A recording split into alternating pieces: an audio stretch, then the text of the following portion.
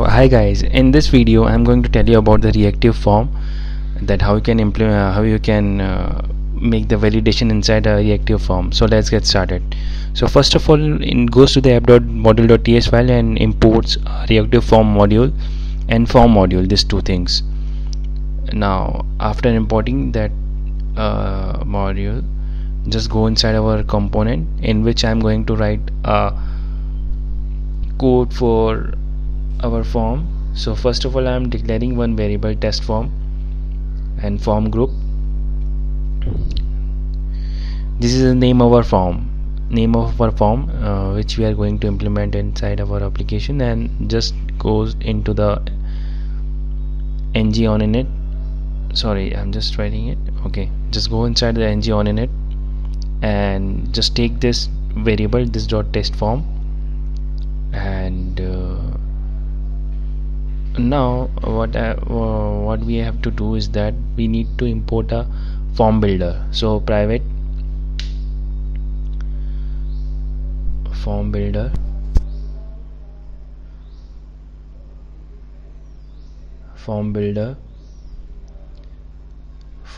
it is a inbuilt module inside, and you are just try to import it, form builder. And now we are going to import that private form builder because all the properties come inside that variable. So this dot form builder dot group, this is the way to declare reactive form inside ng on init.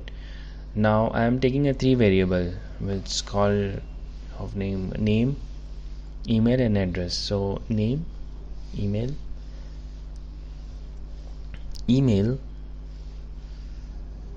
and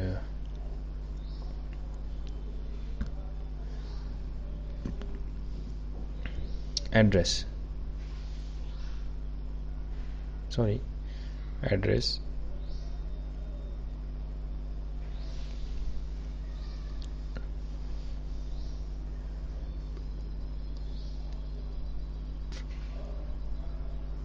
Now let's come inside the HTML file. This is the model and it's working fine. So now I'm just copying and pasting that, so we have not to waste the time for that. Now I am importing a form group. It is a property that we have to declare for using the reactive form group. Now we have to give that name to the test form group that we have declared inside our ts file, test form.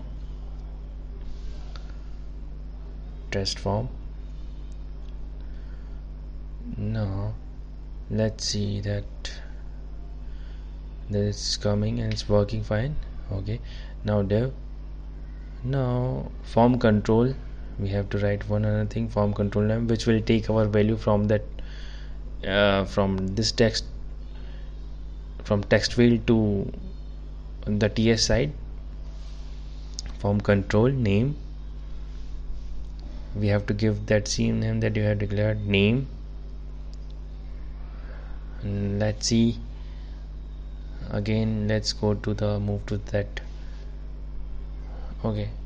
ts file, and now we have to write one function on submit, because on clicking that function that will submit our form value. So on submit, this dot test form value,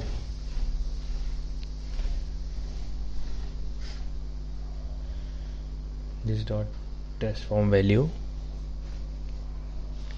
Now I'm just writing console.log so that see that what we are getting. Now we have to call that function ng submit, so we have to write that function, that method ng submit, and we have to call that function on submit.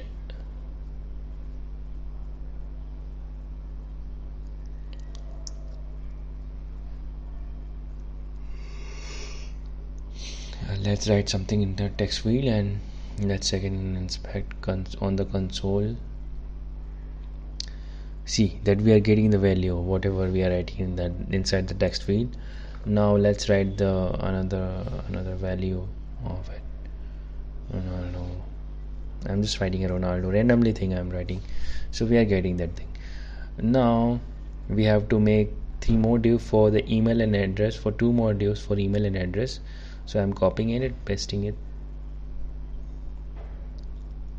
div, again div. Now I'm just changing that name. You have to just change the name only. So email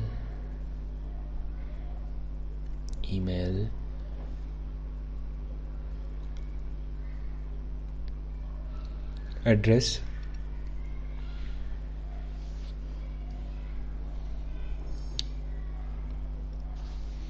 email, and we have to just give that name address. Okay, so that's it.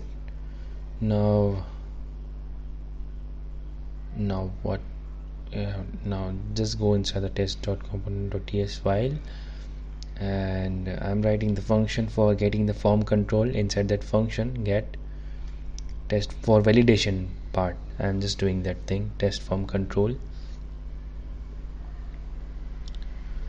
and I'm getting all the control and all the values, control of all the values inside the form. This dot test form control, and just controls. Now we have to write one more thing, that validators. So we need to import the validators for making the, for getting the validation for the form. Validators dot required. So we have import the validators, and validators dot required, validators dot required inside an email also, and inside address field also, and for the address validators dot required.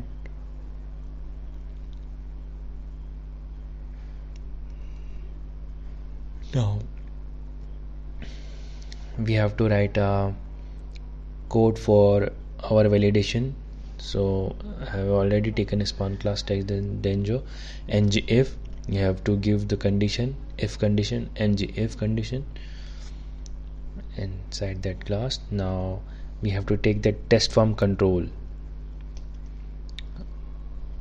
of the name. So I am just copying that test form control for validation of the name, test form control dot name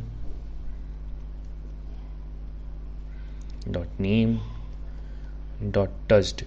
If our form get touched, and or assigned for the or condition, or submitted if we are submitting the form without typing any of the value. If our form get touched and it gets submitted without entering any value, so that is that validation. And condition, we have to give that, and our test form dot control, where control dot name. If having any kind of the errors,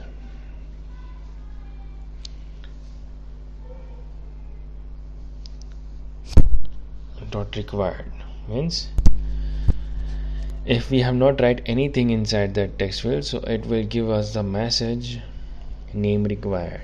If we are trying to submit, or either we have touched that field without entering any of the values, so it will showing us the it will show us the message name is required. Now let's go inside the, now we have to just copy and paste one more thing, that thing validate form fields. It is a, so you have, it is a function, so I have just copy and paste that thing, and I have just changed one thing, form control. Now come inside the on submit. Now we have to make condition, if this test form, if that test form is valid, test form dot invalid. So we have to just call that function validate all form fields. This dot test form control, test form control, sorry, this dot validate all form fields, and inside that we have to take that test form control, this dot test form, and return false. Okay, so it will not allow us to submit our form values until and unless we are not giving the validate values inside that form. So I'm just copying that. No, for the email validation we have to just do that thing validators dot required, because we have to also show on the validation whether the email is valid or invalid. So validators dot required hash validator dot email span. So we have just copying and I'm pasting inside.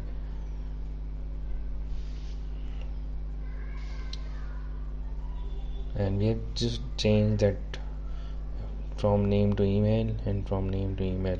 All things will be same. You have to just change that part, name required. So all thing is sorted, I think. So all thing is good. And now we have to change that name to email is required. Again we have to write the validation for the validate, means valid or invalid email.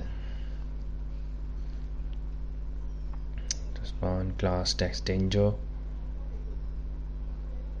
text test danger,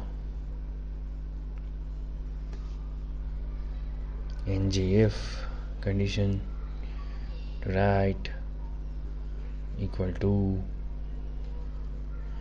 double comma.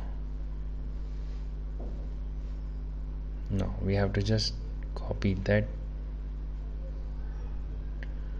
test form.email.test and test form.email.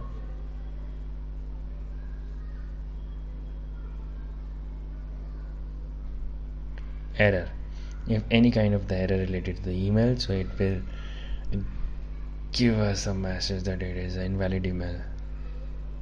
So let's check it.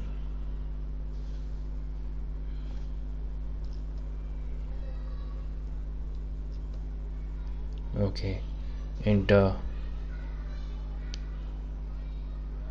valid email address. Okay, now we have to again just write a validation for address. So just copying it and pasting, and we have to just change that name from email to address. So email address submitted and email to address dot errors. Okay, now address is required. That's it, address is required. So we have completed that part. Now we have to check that thing. Now when I am writing that any of the value inside that text, so that our required validation is getting disappear from that. Now I am writing the email, so I am not typing the valid email here, and you can check that that it is giving us a validation message that enter a valid email address. So I am just adding @gmail.com. now it's not giving us any kind of the error. Now I'm submitting the value and I'm getting all the values on. So thanks for watching. If you like this video, please subscribe my channel and please share it, subscribe my channel. Thank you, bye bye.